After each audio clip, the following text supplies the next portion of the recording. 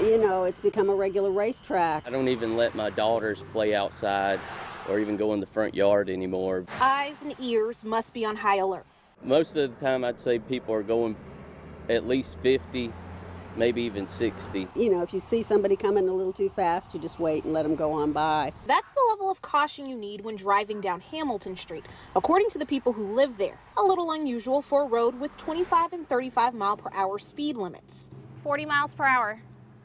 And they're supposed to be going 25 miles per hour by the time they hit this next block. Nobody here wants to see anybody get hurt.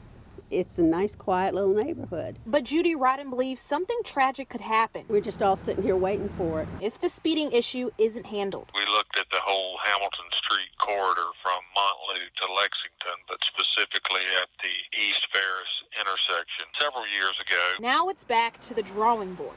Mark McDonald, High Point Transportation Director, says they're working with High Point Police to reassess the area. Law enforcement conducted a traffic study last month. It gives us some idea about the volume of traffic that's going through there and what type of speeds they are running through there. Community members hope this information leads city leaders to quick solutions. Four-way stop, that would help out a lot. Or set up some sort of regularly irregular police officers having a place that they can sit.